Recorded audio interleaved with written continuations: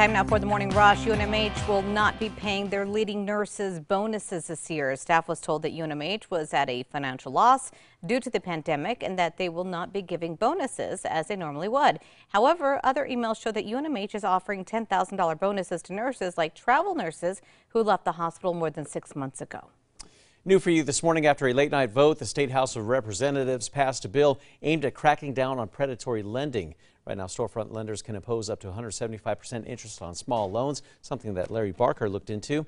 With this bill co-sponsored by Taos Representative Susan Herrera would set the cap at 36%. The bill now heads on to the Senate. Families affected by violent crime are now pushing lawmakers to pass a series of crime-fighting proposals.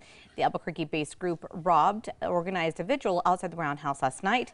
Families remembered lost loved ones while hoping for change in our crime laws. Another high-profile bill is stalling in a state Senate committee. The proposal would let judges assume certain defendants are dangerous and should be locked up until trial unless the defense can prove otherwise.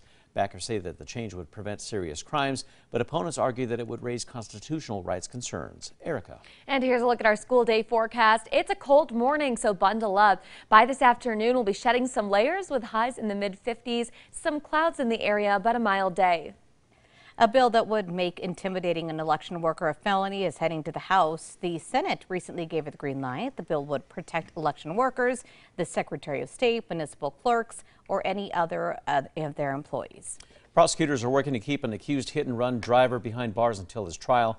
2 months ago, Sergio Almanza allegedly ran a red light outside of the River of Lights, killing 7-year-old Pronoy Batacharia in the crosswalk.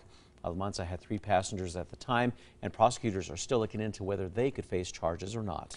New Mexico's coal mines are set to get cleaned up. The Department of the Interior is going to use nearly $725 million this year to clean up coal mines across the country. More than $2 million of that money will be spent right in New Mexico.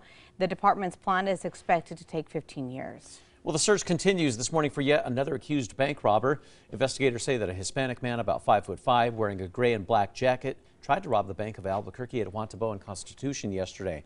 If you know anything about this or any other bank robberies, you can call Crime Stoppers at 505-843-STOP. Erica. Here's a look at the threat index. It is low today. We do have cold temperatures this morning. We'll see breezy winds in the northeast highlands through the afternoon up to around 30 miles per hour. A man accused of badly injuring 2 people in a drunk driving crash will be held behind bars until trial. Police say 31-year-old Joseph Thompson crashed into a Buick, badly injuring the passenger, the driver of that Buick and his passenger. Thompson was taken to the hospital where his blood was found to be more than double the legal limit. He's staying behind bars until trial. While Russia continues conducting patrols near Ukraine with missile-laden fighter jets, a productive meeting took place between the U.S. and Germany. A major sticking point between the two leaders is the Nord Stream 2. That's a more than 750-mile natural gas pipeline being built between Germany and Russia. The city is looking to make the process of destroying historic buildings harder this morning. The Landmark Commission is considering a proposal that would require a review of any property up for demolition if it's more than 60 years old. The ordinance would not allow the city to stop the demolition, but would give them the time to work with the developer on alternatives. Erica. All right, let's get a look at the morning drive. The maps are looking clear, no accidents or slowdowns as of now, and trackers headed east on I-40 near 6th Street. Looks like we are seeing higher volumes, no big slowdowns just yet. Gatik is now the first autonomous vehicle company in the world to operate fully self-driving trucks on commercial delivery routes. They're going to be partnering with Walmart across several states as to help ramp up their deliveries and even help solve supply chain issues by only delivering goods from distribution centers to retail stores. Welcome back. On this day in 2009, storms moved through southeast New Mexico, and believe it or not, there was penny to quarter size hail that fell in Eddy, Roosevelt, De Baca, and Quay County. So yes, thunderstorms can happen in the winter, enough to even drop hail. There was likely a dry line in the area causing those thunderstorms to develop. Well, time now for the 5 facts. We start with number 5 here. The city is looking into the process of destroying historic buildings and trying to make it much harder this morning. The Landmark Commission is considering a proposal that would require a review of any property up for demolition if it's more than 60 years old. As of right now, only buildings in a few historic areas like Nob Hill are protected. The ordinance would not allow the city to stop the demolition, but would give them the time to see if the building is worth keeping and work with the developer on alternatives. At number 4, state lawmakers took a moment to remember a Rio Grande High School senior who died during last week's snowstorm. 18-year-old Guerrero was killed while trying to help a woman who had gotten stuck on ice. This was during last week's winter storm. Police say that he was letting air out of the woman's tires when another driver lost control and struck him. Anibal's principal says that he was a great soccer player and was on his way to graduate. And at number 3, it is going to be a warmer day across the state. The warming trend begins.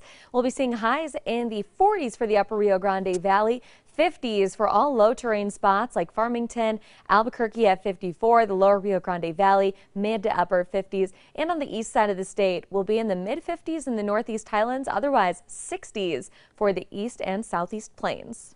At number 2, prosecutors are working to keep an accused hit-and-run driver behind bars until his trial.